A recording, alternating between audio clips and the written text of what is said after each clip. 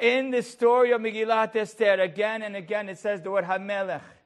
Our rabbis say HaMelech, even though it looks like it's referring to Ahasuerus, always refers to Hashem. So the Maharal asks a great question. We're going to imply Hashem in this evil king Ahasuerus? If you want to hint to Hashem, hint to him in some other part in this Megillah. Why are you hinting to him in Ahasuerus?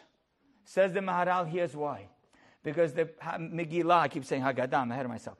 The Megillah is here to send us this message again and again. The good people, the bad people. The big people, the small people. All the people. All of them are HaMelech. They're all Hashem.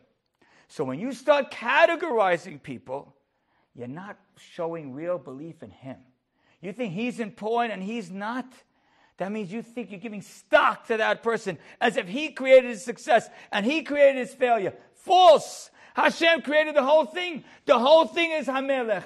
Every one of these people, from Hatach to Bigtan to Teresh to Charvona to Haman to Mordechai to Esther to Shushan to Vashti, they're all Ahasuerus. All of them are HaMelech. So Hashem says, I'm going to hint it to you in the worst person, the person that you think is causing the whole mess. He's Hashem too.